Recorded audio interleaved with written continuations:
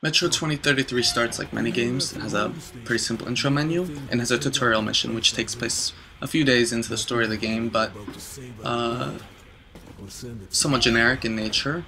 You're climbing up a ladder, you're about to fall, it all feels very typical, and in fact, much of the interesting aspects of Metro 2033 are not obvious. It is, at a surface glance, a distinctly normal first-person shooter game with some fairly normal horror elements, but it's what the subtlety of the environments of the game and the subtle differences between Metro 2033's horror style and that of maybe more classically American horror games and movies, along with some of the uniquely Russian elements of the cities and conversations that make the game not only a masterpiece for what it is, and a great representation of a Russian science fiction / horror sort of work as a game, but also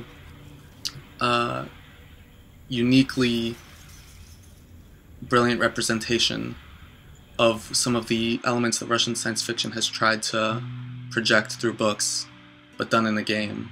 So the game doesn't start this way, but one of the first scenes of the game, one of the first cutscenes, is of a panorama of pictures on a wall. And these are clearly old, wrinkled, folded, and they're all of famous landmarks from what is the modern day, or close to it. And this is meant to give this impression that this is a time gone by. And it's important to Artyom's character that he has these, he collects these, he aspires to this outside world. And you're woken up by the father, and the father's friendly, if not a little bit demanding, but you wake up inside of your nice comfortable room. It has a guitar, it has personalized photos, some liquor on the wall, and you exit into a place where everyone's friendly to you, everyone knows you, everyone likes you. And the game is grim here. The conversations are dark, the themes are dark, the lighting is dark. But fundamentally, everyone is nice and friendly to you. And this is an important element, the friendliness of these stations where Artyom goes. There are enemy humans, of course, bandits, Nazis, enemy factions in general. But people are friendly in this metro. People are nice, the environment's friendly. Then you're thrust into a scene where things are not so friendly. There's this dark unknown just outside the station. Your father's friend is forced, Artyom's father's friend is forced to go into the metro to see what's going on for the safety of the people of the metro. And Artyom is thrust into an uncomfortable situation. He has to go through dangerous parts of the metro to another city in order to fulfill the last wishes of this brave man who chose to venture into the unknown. And this is sort of this distinct home and safety versus uncomfortable outside world element, right? But this is a complete contrast to Artyom's inner aspiration for this distant time of the outside world, which is no more. And this is important because in the end of the game, which I did not have the footage of due to time restraints, there are two versions. One of them, if you've acquired enough good karma or done enough good things, is that Artyom embraces the unknown, the threat of the dark ones. He embraces it and looks upon the outside world, which looks like a bleak wasteland, and sees the future possibilities. And the alternative, which is the normal or bad result, is that he destroys the dark ones. He preserves his home, his comfort, his safety, and that's an important contrast because that is really the idea of the game, is